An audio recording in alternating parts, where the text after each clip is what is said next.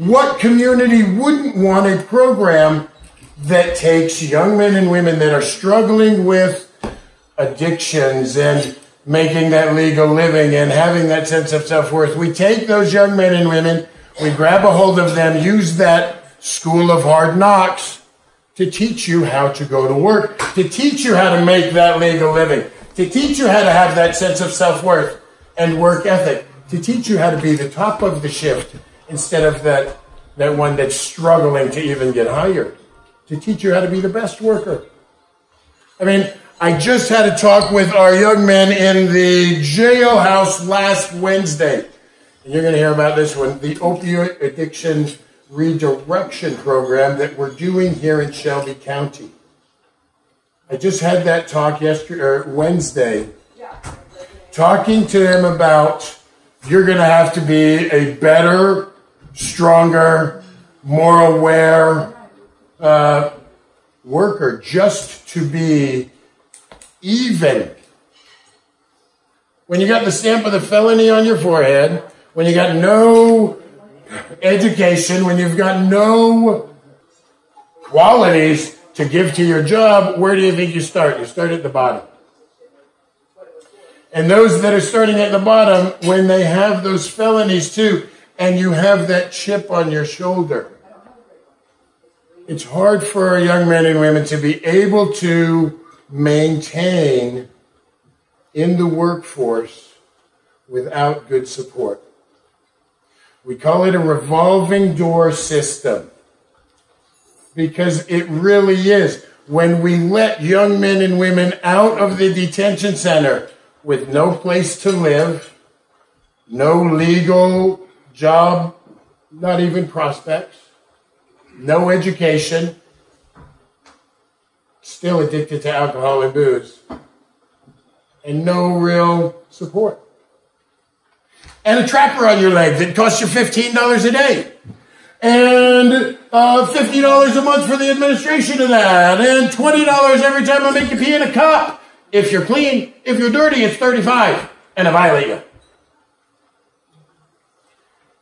Where do you think we get the revolving door from?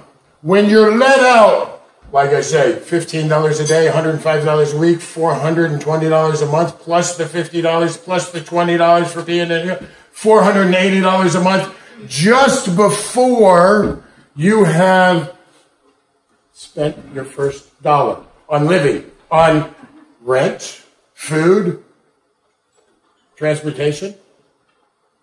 $480 when you've never made a legal dollar in your life, and you've got to pay that before you even start paying for yourself.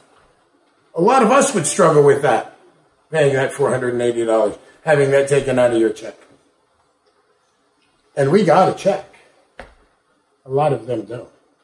When they have then that probation, parole, home detention officer that looks you right in the eye and says, you owe $300, $500, $2,000.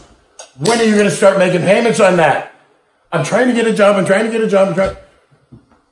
They'll give them more community service to do. I've had young men come to us with classes 3 days a week from 10 to 12, where they're drug classes, 10 in the morning till 12 in the morning. And then, restrictions where they've got probation or different obligations that they have to do in the afternoon. Then they have a home visit that's coming in the middle of the day that they can't say when it's coming. We call it a revolving door system because we set them up to fail. We have 20%, over 20% of our population in the detention centers right now. They're saying by 2025 it'll be closer to 25%.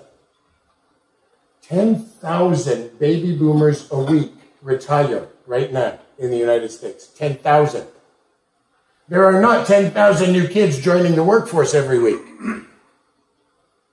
Right now, every one of you guys that are working are paying for 1 or 2 on the entitlements in prison, holding their hands up. What do you think by 2025? That one person's going to be paying for 4 or 5. You think our taxes are bad now? when the detention center is full of drug addicts and alcoholics. It can't hold the violent offenders.